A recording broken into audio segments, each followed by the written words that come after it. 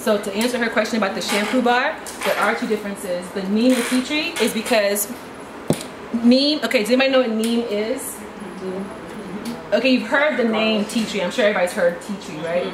But tea tree is an astringent, okay? An astringent is, okay, well, we don't have to go into exactly what it is, but like salicylic acid, those are astringents, things that clean you, right? So if you have any kind of scalp issues or psoriasis or any kind of issues like that, you want to use a neem and tea tree.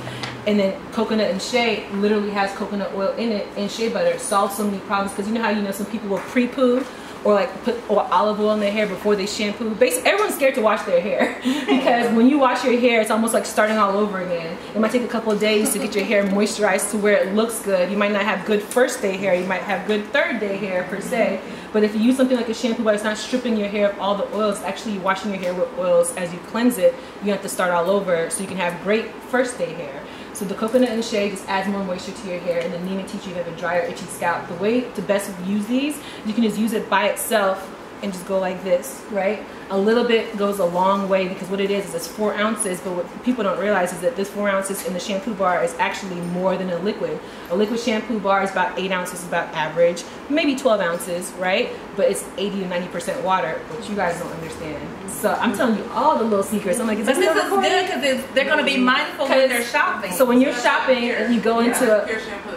Yes, pure shampoo, it's undiluted. And so you can chop it into pieces. I was getting ready to say that. Because y'all saw that picture I posted, right, where you can chop it into pieces. And now we can share it with your people No, too. you can just keep it to yourself and have more to use later. But a little section is really all you need to have a really, really good lather. It's just a different way of thinking. So if you're going to the store and you're like in the aisle or whatever to buy things, right, there might be like, you know, like Dove body wash, right?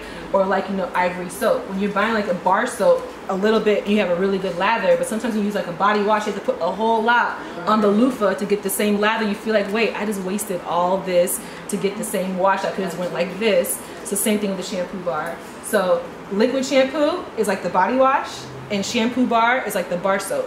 So a little bit goes a really, really long way. So you can cut it in pieces, you can just use it like this, because I'm lazy like that, and just keep it dry. And actually this will last you like 2 months. Right here, because it's undiluted. So you're actually adding the water to the shampoo bar to dilute it to get the lather that you want.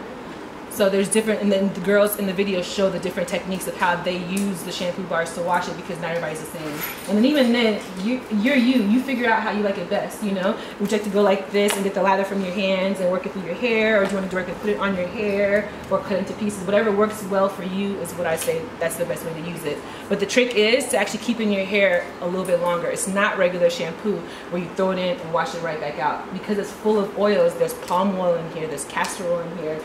You actually want to let it sit in your hair. So put the shampoo in your hair, then wash your body. Then you can actually detangle your hair with the shampoo in. And no one believes me until they do it themselves, but you can actually detangle your hair with shampoo if it's a moisturizing shampoo. Put it into the 4 sections, then you rinse it out, then you get out of the shower, and then you can use the deep conditioner, put a shower cap on, and the trick. ObiaNaturals.